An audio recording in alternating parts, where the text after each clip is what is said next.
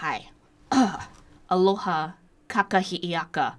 My name is Wiki Ameano, and I am the honored judge, well, retired judge. Oh, okay, fired judge. Whatever. A hearings officer for the TMT contested case on Mauna Kea.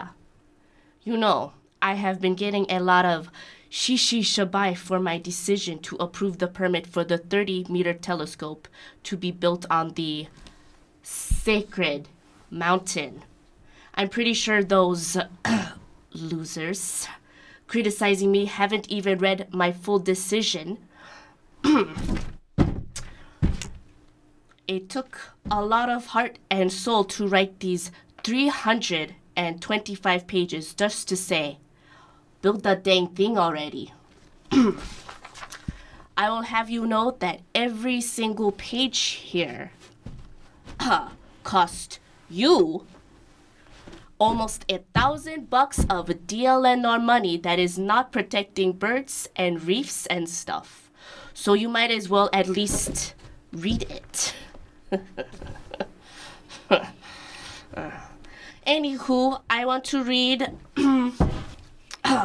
some of the highlights of this little bureaucratic beauty so that you people can understand how the laws of the state of Hawaii really work.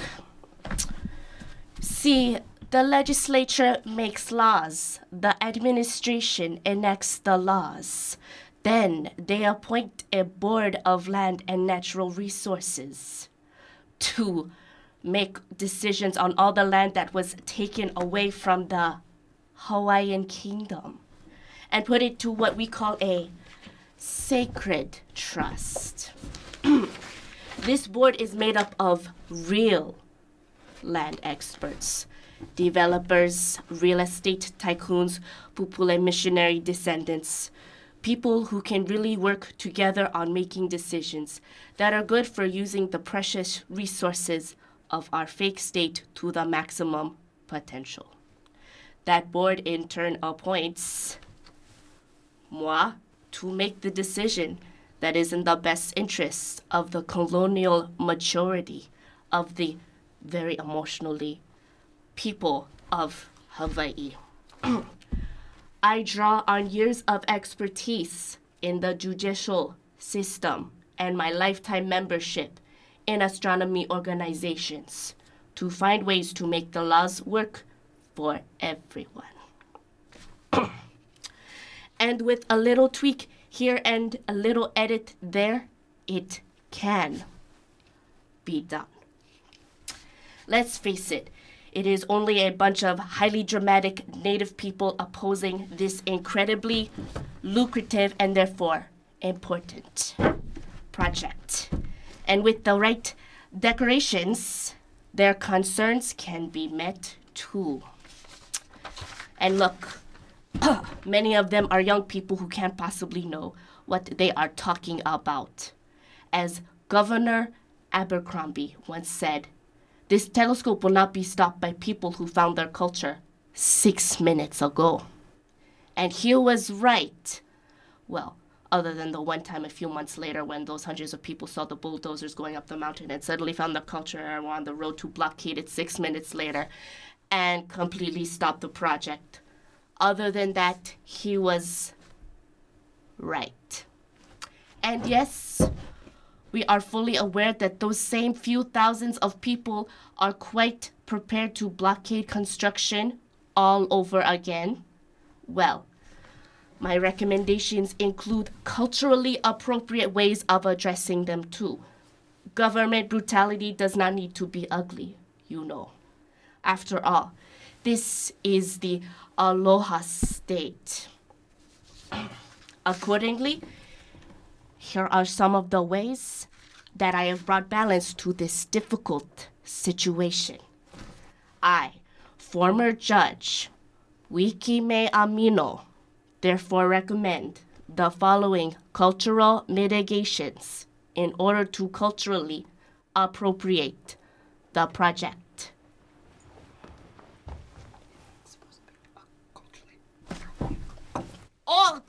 cultural appropriation, culturally appropriate.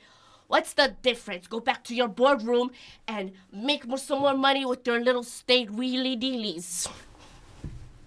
Like you're good at. Time is not fungible. Anyway, where was I? Oh, yes. Cultural appropriations or mitigations or whatever the flunk you call them.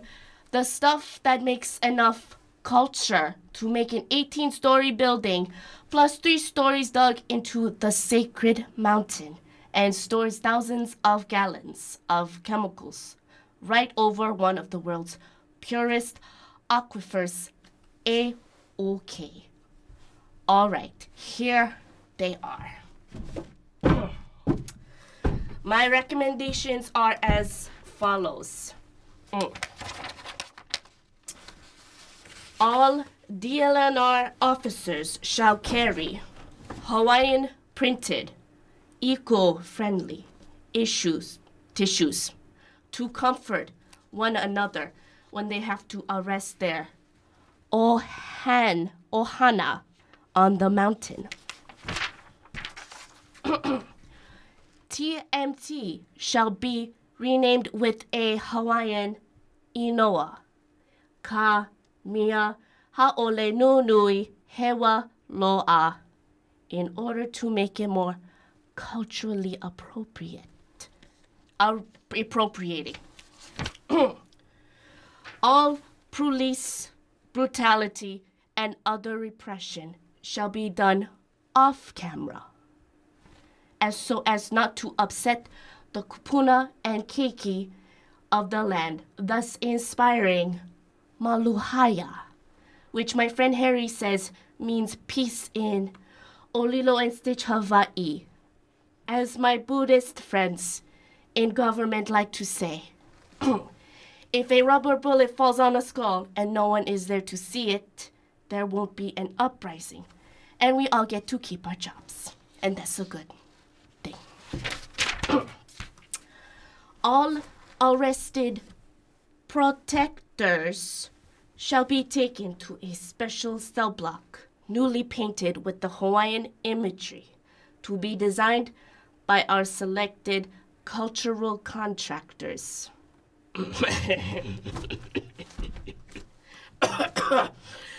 That is with the exception of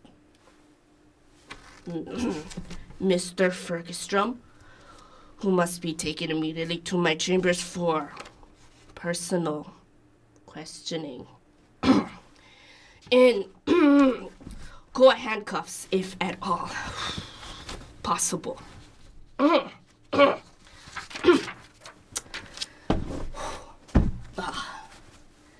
Cultural training shall be carried out by an appropriate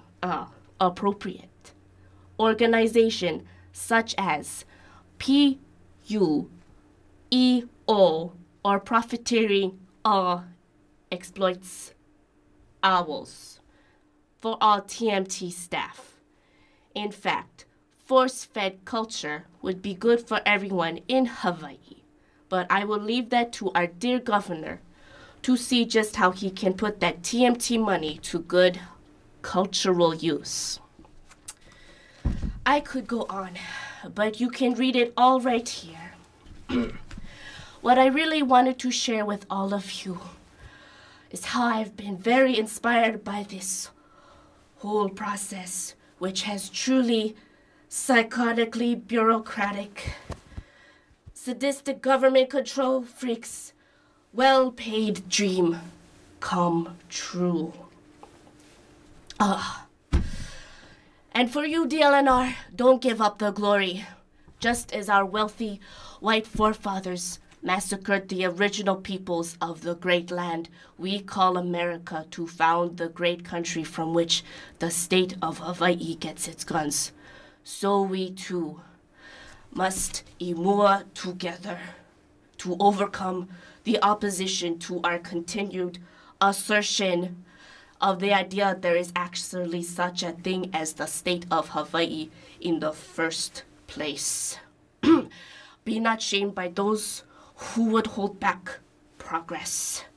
for they are but ignorant savages in really attractive clothing. Stand proudly for progress. With that, I have a song to share.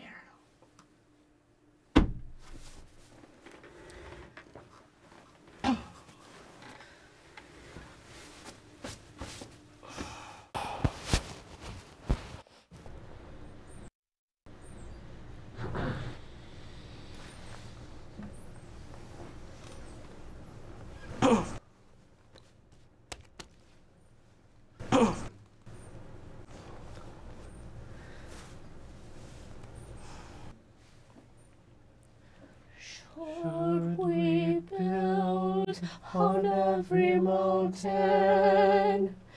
Should we take every stream? Surely what we're doing is wrong, or so it seems.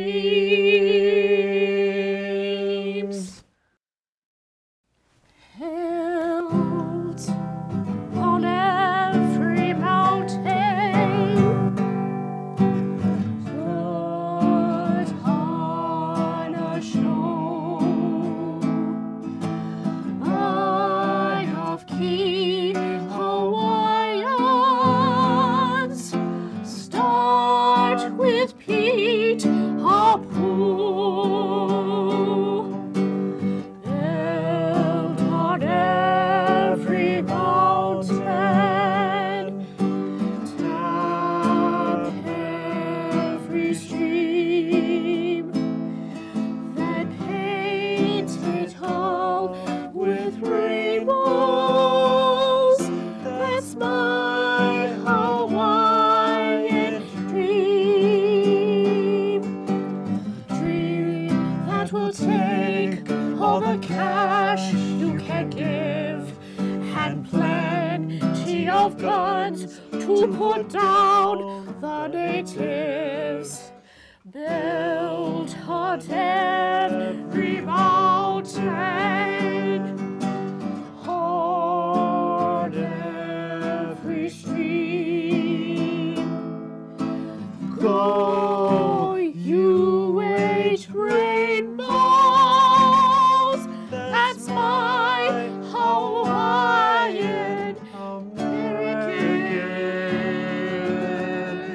dream.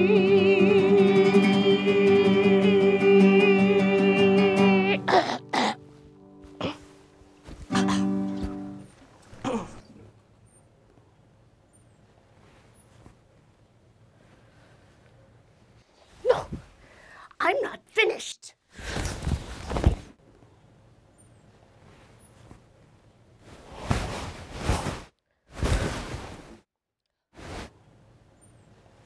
I have one last song. This is for all of you who didn't believe it was possible to grab a hold of the law and twist it to the will of science. For all of you who questioned me, doubted me, made me smell all that delicious food you were sharing with everyone, this song is for you.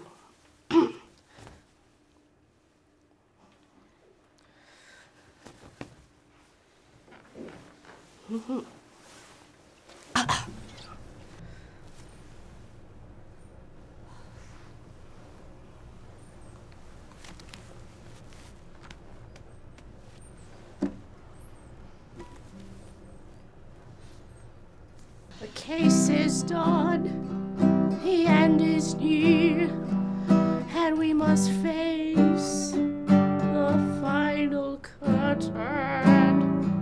Oh, Hank, you handsome dear, I hope you knew I was just flirting.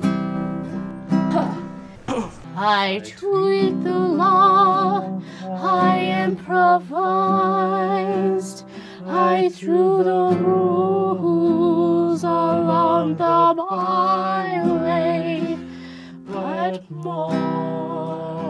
much more than this, I did it my way.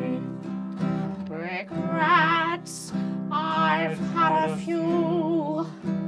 I squashed them down with all dissension. I did what I had to do to force through that darn exemption. Armed guards, bold tyranny, bureaucracy, a mountain high, hey, we're the state. That's how we roll, and I did it my way. Yes, there were times, I'm sure you knew, when my conscience almost came through. But through it all, when there was doubt, I did my job and I sold out. You had your fun, but we had the guns to do it my way. I made you cry from all my torture and abusing. Appreciate the work it takes to be that brutal and confusing.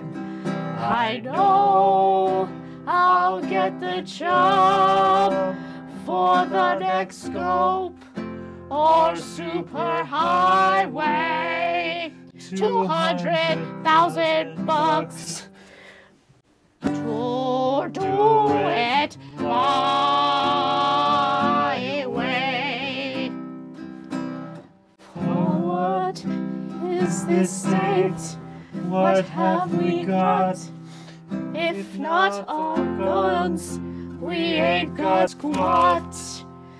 So if we lie, and if we steal, it's how we make this farce look real.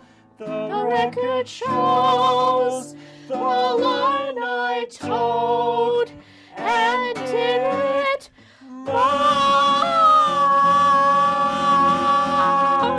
way.